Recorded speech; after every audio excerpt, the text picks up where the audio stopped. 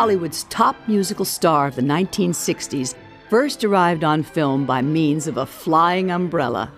Julie Andrews is the personification of what pure, total talent can accomplish on screen. Starring the toast of Broadway's musical stage, the incomparable Julie Andrews. For a spoonful of sugar. Julie is an angel. She is absolutely the quintessential lady. You know, she's just elegant and beautiful and genteel, full of dignity and grace.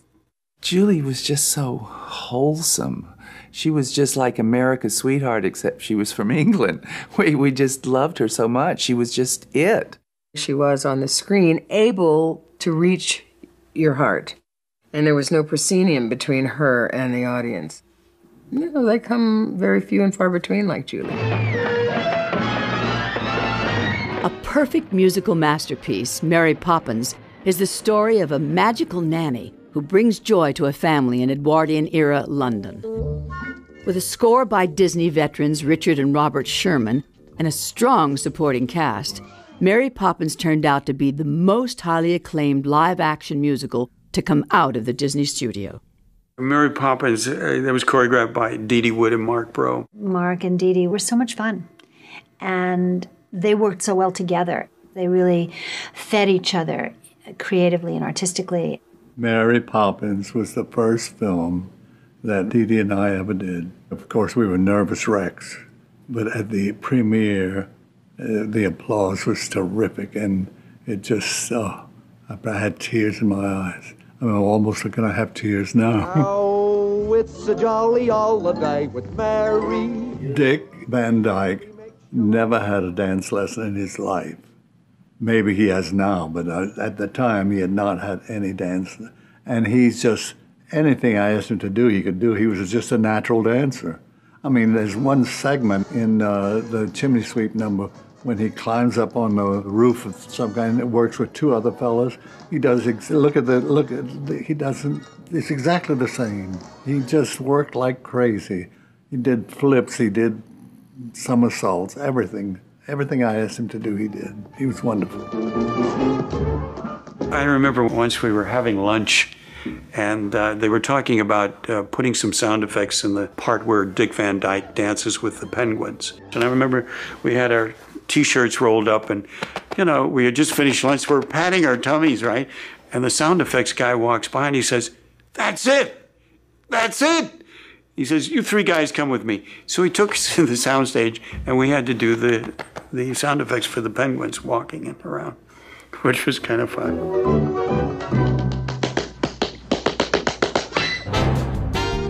Mary Poppins won 5 Academy Awards, the most ever for a Disney production. The huge success of the film prompted 2 other big-budget musicals adapted from British children's books.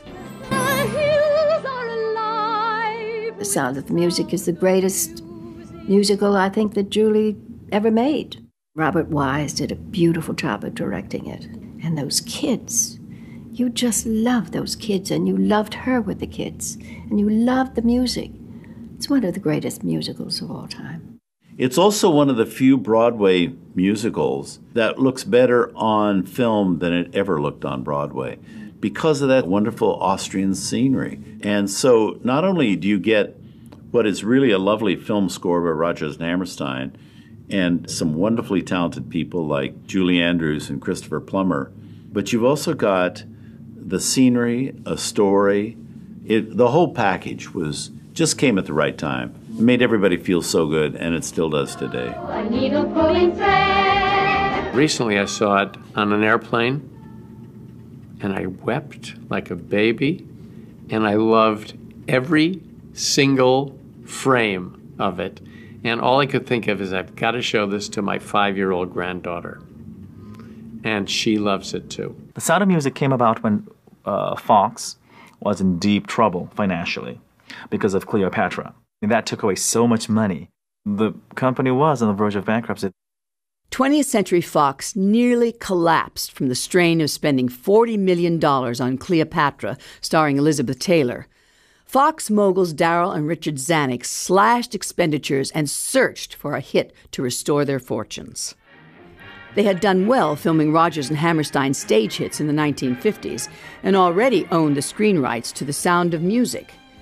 With a tight $8 million budget, it proved to be one of the most popular films of all time, raking in a huge profit and garnering 5 Academy Awards, including Best Picture. I remember at that time, people talked of nothing else. Sound of Music was like an explosion, and people went to see it again and again and again. The Sound of Music was a very popular film around the world. No matter what country we go to, people hear that I directed The Sound of Music, say, oh, that picture. It has a universal appeal, I think, that no other film that I made, I think very few films have. It's great storytelling. It's about the things that really matter to us, about hope, about love, about family, about freedom. And it's all done with music that, again, is part of the world's subconscious. With The Sound of Music, that Julie Andrews became an international star. And after that, she could do no wrong. New York's Criterion Theater and the dazzling world premiere of Universal's star-studded Technicolor musical, Thoroughly Modern Millie. The other one that she made in the meantime was Thoroughly Modern Millie. Wonderful, wonderful George Roy Hill picture. Julie Andrews' persona was this coy, cute little, flapper type. Jimmy, oh Jimmy, oh what joy. Her co-star was the marvelous Carol Channing. Razzmatazz, that's all I ever knew. George Roy Hill was the director. He did The Sting, my gosh. Let's face it, he really did some great movies. Thoroughly Modern Millie is a delightful film. Carol Channing was in it, one of her rare movie appearances. And Mary Tyler Moore and Julie Andrews and B. Lili. It was just a romp. I just thought it was great fun. The film featured a hilarious farewell performance from stage comedian Beatrice Lillie. In my opinion, it's a wonderful film. It's just one of the last integrated musicals that they made in the 60s. To my mind, Victor Victoria was the last great accident in the world of live musical film. You had just the right people. Once again, the great Julie Andrews as your centerpiece, but with Robert Preston, who is not to be underestimated as a stage or screen performer. I've lost my job performing in the cabaret, and she has, the Bath Light Opera Company has folded on her.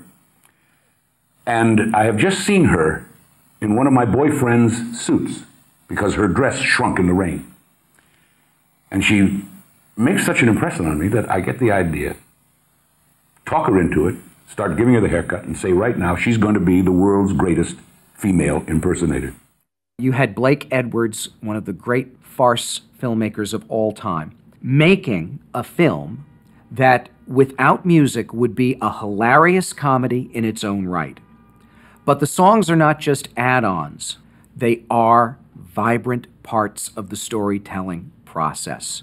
This film stands out as an old-fashioned musical with very modern sensibilities. I play a lady who's pretending to be a man who's pretending to be a lady. Now, if you can figure that out, you're a better man than I. It's a gentle film, a romantic film. It has some wonderful music in it, and it also has a lot to say about the roles we play, male, female, homosexual, woman's lib, woman's rights.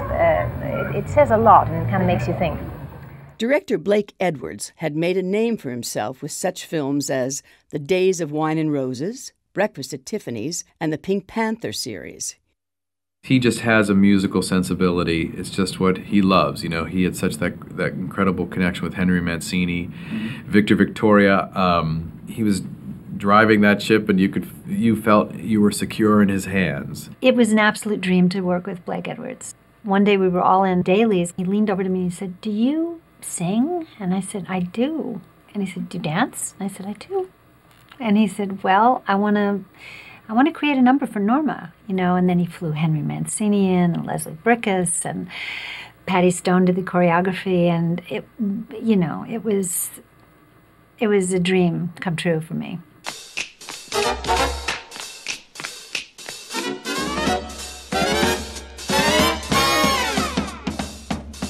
Oh, so baby, jazz hot may be what's holding my soul together.